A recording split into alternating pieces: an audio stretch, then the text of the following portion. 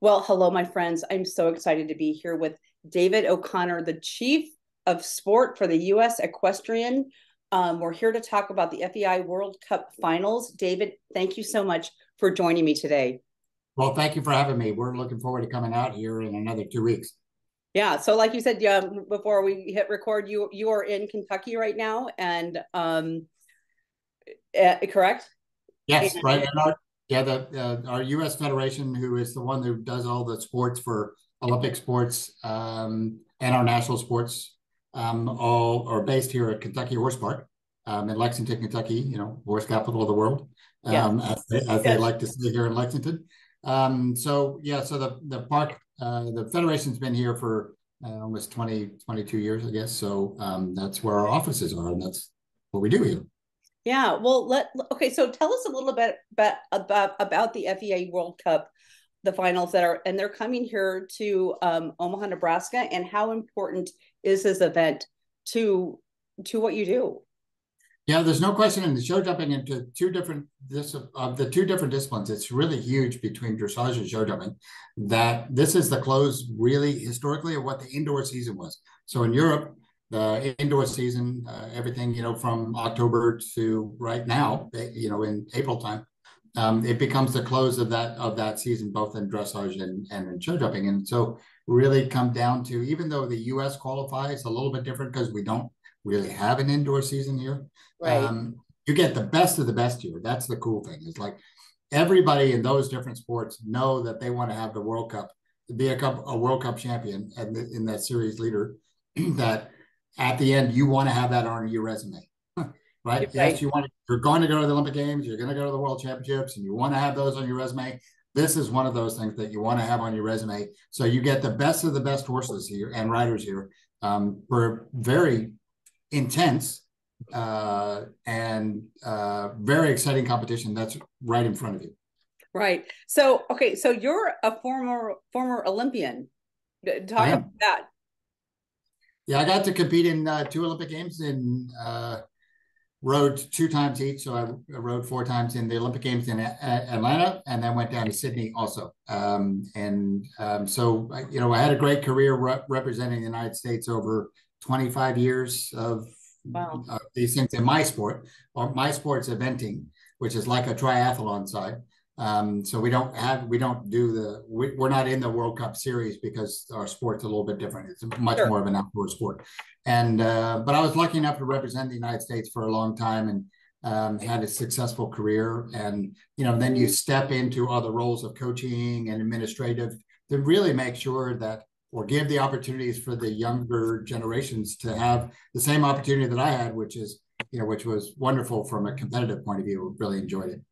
Yeah. And I know. So you're talking about like two different sports in general, but how have things changed? Like when you first started, just in the world of. Well, I think the growth of the interest in the sport has changed so much. With really, I think coming down from social media side, the media side, of people being able to participate as a spectator now is really changed in the last 30 years. Or I'm old now, so I probably Yeah. shouldn't talk too much about the age, but Well, I am um, too. I you know, am too. So go ahead. so, but literally when I started when I was 18, the spectator side was not a huge side of equestrian sports. And Yeah. now it's huge. I mean, here we have a 5-star here at Kentucky, in another month that will get 35,000 people out here. This World Cup here in Omaha will be packed every night. Um, Yeah. so 12 or 15,000 people watching this in that stadium, watching this. And it's electric when you feel like that. So I think one of the things that's changed is it become, instead of just a horse show or a horse event, this is now a sporting event.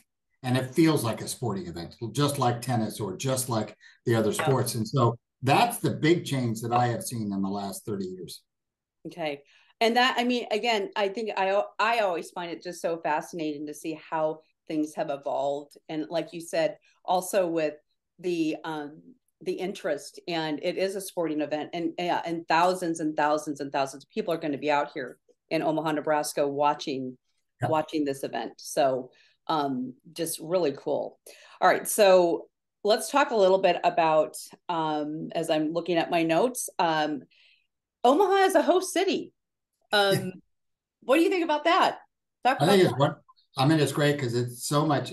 Just even those last years, maybe Chicago had a huge influence of equestrian sport, and obviously down in Texas, from the Western sports and that side of the equation. But have the middle of the country really, have this level of competition and show the interest. I mean, people from all over the world are going to be coming here, and from certainly coming from all over the country. The East Coast, West Coast side it's fantastic to have something like this in the middle of the country in a city that is so open and welcoming, and shows I'm going to say it, but shows that true American hospitality that we can show to the rest of the world. And I'm so glad that the people of Omaha have supported, from a government point of view all the way down to the spectator point of view, that there's been so much support, opens avenues to show really what horse sports and the people that are interested in horse sports, because it is a fascinating side that these horses are so much of an incredible athlete. And you get to show that up close and personal. That's the nice thing about these stadium views. You feel like you're sitting right next to it, and literally 15 feet away, this horse is jumping 5'5", and I know. it's pretty exciting. You get a visceral feel of it. So it's a wonderful opportunity, I think, to showcase what horse sports are and why we are all so hooked in them, and get that across to not just the educated spectator that will be there, but for the person that may have never seen it before. And once you get them there for the first time, they're hooked. Yeah. I'm going to ask you something that actually is not on our talking points, is how do horses travel? I mean, what is it like for a horse to travel for wherever it is to an event like this? Because Sure, you have to do something. I mean, it has to be kind of spectacular. They're flying. Yeah, they just fly. Yeah. And these horses, especially these elite athletes, of which these horses that you'll see over those 4 days, these elite athletes really can go all over the world, and they do go all over the world to compete. And I've always said, like with my horses, I wish I had their frequent flyer miles, but they really do, and it's not a very big stressful situation. Yeah. You really, you put them on what looks like a horse trailer, and then you put that up a plane. Plane goes up there and sits for 7 hours, 10 hours, and sits quiet. I think it's easier than driving down the road. So the horses really, one, get used to it, and two, really, it's a very, very low stress level to ship these horses around the world. Yeah, and then they come here. So how many horses will be in Omaha? Oh, you'll have, between the two different disciplines, you're going to have 60 horses there. Yeah. There's no question. Wow. So and then, as we said, the best coming out of Europe, the best that we have here in the United States, and Australians, they'll come up, or have probably been competing in Europe for a while. So you're going to see the best of the best that the world has to offer. Yeah, to me that is so amazing, and I'm so looking forward to being there during April 4th through 8th. So another question is, what are you most looking forward to? Well, I'm a horseman, and I've been luckily enough to be able to be, in top competition for a long time. I'm retired now from that side, but so the amazing athletic feats that these horses do, and obviously from a horseman's point of view, I'm always looking at further attitudes and their thought process. And I'm still, even now, 40 years after being in the sport for so long, I'm still fascinated by horses and their thought process and how they go through it, because there's no way you can make a horse do what you're about to see here. You can't make them do it. They end up, through their education over years and years and years and years, they get to the place where they love it so much that they are huge competitors and competitor partners. And so studying that from my point of view, I watch that all day long, no matter what sport. I mean, lots of different sports. Yeah. So, because that's a question just popped in my head. Do the horses know they're competing? I mean, do they know that there's an expectation of them? But I totally get that they have to love what they do, because it's beautiful what they do. But do they know? They absolutely do love it. And horses, you will have horses absolutely rise to the occasion. I mean, they know that they're in the stand. They know, they feel the excitement of it. Yeah. Do they, they're not a species that are thinking, okay, 4 days from now, I'm actually going to be in Omaha. They're not going to be like that. Right. They're going to be, when they get to Omaha and they are in the warm up, like, oh, this is the game. And you will have horses over and over and over and over just rise to another level of their competitiveness because of the environment that they're in. And they love to compete. I had several horses. One of my Olympic horses was that way all the time. When he rose into that environment, suddenly it was a whole nother level, just like a human in that way. So I think they totally get it. Yeah, and you just have to feel like the energy of everything that's surrounding them being in this, in what they're going to be doing in Omaha, but also the people in the stands, and just that, the energy, they're totally embracing that. And really, when you talk about that relationship between obviously the human and the horse relationship, so much of that preparation is really 70% human, thinking about, because they know where we need to be in 3 weeks, or know where they need to be in 6 weeks, or 2 years, or 4 years, where down the line. And so much of that very, very specific training, which has been built up over hundreds of years, is really from that side. And then on, so it's like 70-30, right? And then on the day of competition, it almost switches itself, right? So that I totally see. The rider guides and says here, and now the horse uses all of its athletic to be able to solve the puzzle. So you can see the relationship switches as they get into competition. Oh my gosh, that's so beautiful, and that's just so amazing. That's it is. Yeah, I mean, I've been in it for a long time, and I'm still amazed.